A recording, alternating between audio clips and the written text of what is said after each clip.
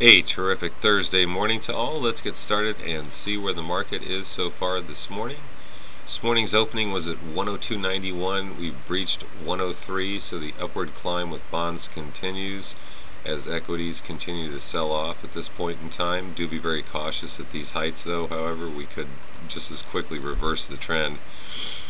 Quick look to morning trading. Our opening at 102.91, droop below it briefly and just continuing to soar north at this point in time. If we can actually close above 103, that would be fantastic. Quick look to morning economic news. Continuing jobless claims actually dropped down a little bit.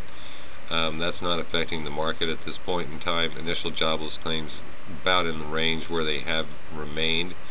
The biggest issue is global economic fears. On that note, enjoy the soaring bond market and interest rates that are out there at this point in time, and don't look a gift horse in the mouth. Have a great day.